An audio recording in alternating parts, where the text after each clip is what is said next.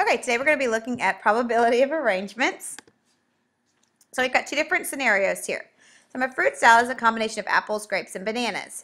We don't care what order the fruits are in. They could be bananas, grapes, apples, or it could be grapes, apples, and bananas. It's the same fruit salad.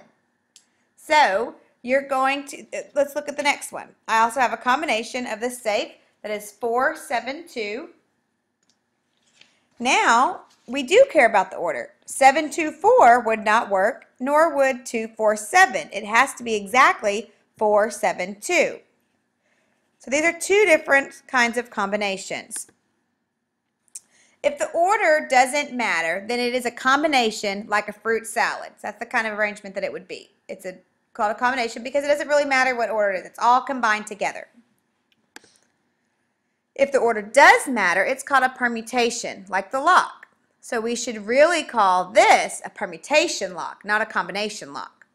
Because remember, permutation is an ordered combination, to where the order does matter. So to kind of help remember about it, think permutation and position, where the position is important and they both start with P's.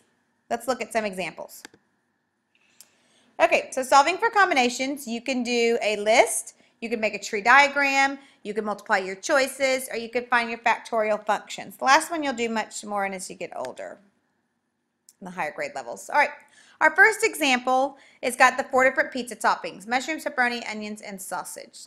So Chandra is making pizza for dinner, and the table shows how many different, or the list I guess, how many different toppings that she can use. How many different combinations of 2 toppings are possible? So you could make a list, or you could multiply one less than the number and then every number below that. So for example, you could do, I just did the first letter of each of the toppings. So MP for mushroom pepperoni, MO for mushroom onion, MS for mushroom sausage. So then I'm going to go to the pepperonis. Well, I've already used pepperoni and mushroom, so I won't have that one again. So I have pepperonis and onions, or pepperonis and sausage. So then I'm going to go to the onion. I've already did onions and pepperoni, so I can't count that one again. I've already done onions and mushrooms, so I can't count that one again. So I have onions with sausage. All right, I've already done sausage with all 3 of the other ones, so we are done. So our list gives us 6 combinations. Or I could go, there's 4 total, so it'd be 1 less than the total, and 3 times 2 times 1, which is 6 combinations. All right, let's look at another example. It says, how many pizzas can you make with choices of thick or thin crust and either cheese or pepperoni toppings? So on this one, you could do a tree diagram, but they don't really care what they are. So I would just make a list, or you could do it mathematically. Either way would work. So your options don't matter. So you can just multiply together. So you've got 2 types of crust, and you've got 2 different types of toppings, cheese and pepperoni. So 2 times 2 gives you 4 different options. All right, let's look at the last one. Would you go ahead and pause the between in this one before you answer it and solve it on your paper? All right, so it says, how many sandwich combinations of turkey, chicken, or tuna salad, white or whole wheat bread can be made? And what are those sandwiches? So this one, it wants to know how many there can be, but it also wants to know what are them. What are those?